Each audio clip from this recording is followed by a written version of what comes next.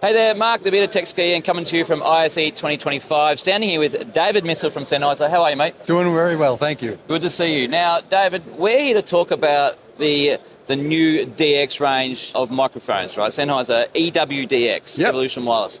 Really what I want to do is get some understanding of EW-DX and SpeechLine and the delineation of where you will not use each other, and then we'll talk about the DX product line. Sure, right? So, yeah, we could have very long conversations about both. Yeah. So just for clarity, the SpeechLine series is DECT, right? True, it's working on a DECT wireless transmission technology in the 1.9 gigahertz range. Okay, and so differentiator there is that EW-DX is... It's in the UHF range. So given that it's in UHF range, we're operating 470 meg up to 690 or something like that. Yeah, exactly. Depending on the country and the regulations. Yeah, yes, of course. So that allows us to have a whole lot more bandwidth to be able to play with. Yeah, correct. Yeah, UHF is typically that 6-lane highway of RF spectrum, right? Sure. Yep. A very wide area where we can play with, usually find an open frequency within that area. Yep. Depending on the city where you go, but I think with the new EW-DX technology, where we're able to get a lot of frequencies into a smaller spectrum, we become very efficient in doing that and being able to handle those large productions where you need a lot of channels, 80 channels, 100 channels in a single space. And that's actually quite unique, the technology that you guys have built at Sennheiser to get a lot of channels in a small amount of Yeah, we've been doing it for a long time. Yeah. Our first wireless system was 1957. Wow. So we've been developing wireless technology for many years. Incredible. Yeah. And we really learned a lot with our early multi-channel wireless systems that we use on Broadway. Yep. And we just continue to innovate in that way to make sure that we're getting the best RF link possible. Yes. But also want to make sure we have the audio quality there as well, because there's always that compromise in how you're going to make it work within that RF link. And I think with this system, we've really taken the next level, not only in audio quality, but in RF efficiency and RF signal to noise ratio from the transmitter to the receiver. Yeah, getting a nice strong carrier in there and getting nice and clean. Yep. So we're talking about a use case of a space where you might have 80, 100 microphones within a room. Sure. Correct? Yep. Yeah. So the difference being over here, you might have a room with 2. Well, you can go higher than that. Yeah. But when you look at the DECT spec, right, of where we can play, and this is all regulated, it's a smaller spectrum that we can play with in the DECT 1.9 gigahertz range. Okay. So we can't do 100 channels within that smaller range within DECT. But we can do 1 or 2 channels in a classroom and go across a campus with the SpeechLine. Right. Because we can really take this system and decide how powerful we want that transmitter to be. I can say, okay, I want to do two frequencies or 2 belt pack transmitters per classroom in 100 classrooms. Well, let's lower the output of that transmitter so it only covers that room, because that's all I need it for. Then I can do another 2 channels in the next room and then scale that across the campus.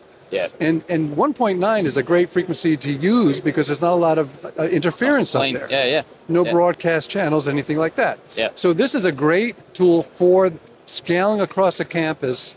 We need just 1 or 2 frequencies in that room. Excellent. Then I think about EW-DX when I'm like, okay, I'm at a university, I got my SpeechLine in the classrooms, but I also have a stage where I'm doing Broadway type of productions.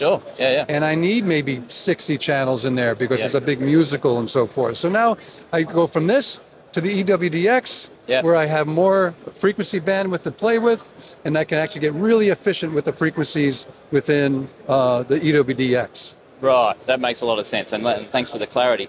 So recently, there's been some additions to the whole product line, right? Yeah, it's, we first introduced the EW-D, which I'm not showing here, and then we came up with the EW-DX, where we included Dante. Right? Nice. So EW-DX and Dante was really very helpful to a lot of people for networking and for, again, scaling their wireless systems across the campus. Yeah. These are 2-channel receivers. Yes. So we become really much more efficient when you take a look at what kind of rack space you're dealing with. Yeah. So you've got 4 channels across here, but they're two channels per piece in the standard EW-DX. Then we said, well, let's do a quad receiver where we have 4 channels in a 1U. Super nice. Now the benefit is you have these 2 half racks that are 2-channel. I do need a splitter if I'm going to use 2 or 4 of these. So I'm going to need a active splitter, have 2 remote antennas, and come into these. But with the 4-channel, it has a splitter built into it. Right. So I can bring in 2 remote antennas into my first 4-channel EM4, and I can go to additional receivers up to 16 channels. Oh, wow. And not have to worry about an external splitter. So it's a very efficient system where it's distributing RF to the receivers it's attached to. Yeah, so if you've got multiple channels, this is really the product. It's really a great way to go. It's very unique. Yep. Yeah.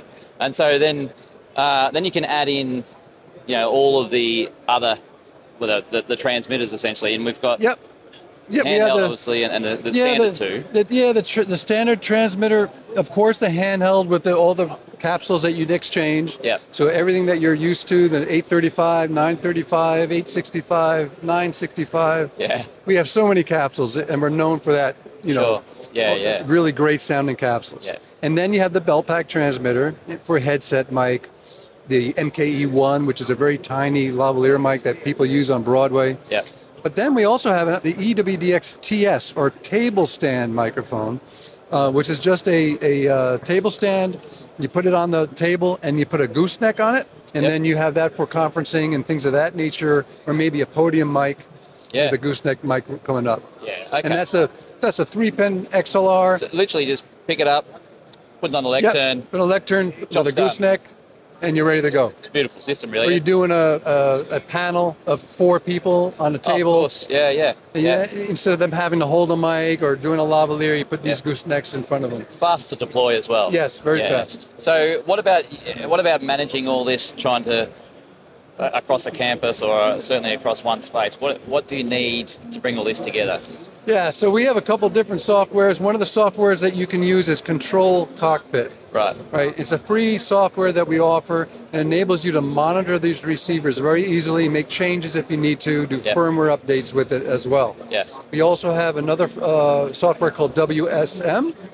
And that allows you to do frequency coordination, right? Because you do want to do some frequency coordination.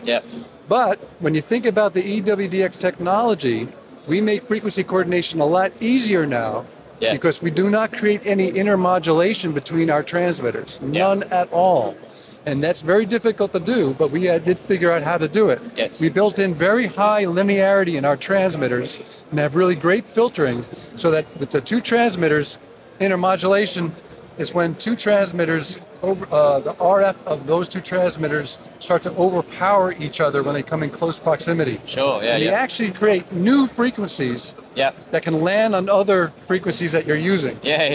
We've eliminated that. The RF engineer's nightmare. It's a nightmare. There's all kinds of wireless coordination tools that can be used to do the math to figure out what those artifacts are that are created. You don't need that now with EW-DX because we're not creating any intermod. If you have 10 channels, 20 channels, 40 channels, 50 channels, all you're doing is have those discrete carrier frequencies without anything else being creating intermodulation. So it makes your frequency coordination a lot easier when you're trying to do a lot of frequencies in one space. Very nice. You've just solved the problem for every RF engineer, right? Oh, it's fantastic. The only thing you got to worry about is somebody else's equipment. That is creating intermodulation. That's going to have a frequency that's going to land on ours. Lot to be said for just deploying this across campus. So let's keep it all Sennheiser. Keep it all Sennheiser. But if people want to know more, where can they go to find out? Our website. It's a great place to go and learn more about the EW-DX digital wireless systems also. Excellent. Good on you. So come down to ISE 2025, have a chat to David, and he can give you the full rundown of EW-DX. Thanks, David. Thanks so much. Cheers, mate. Appreciate it.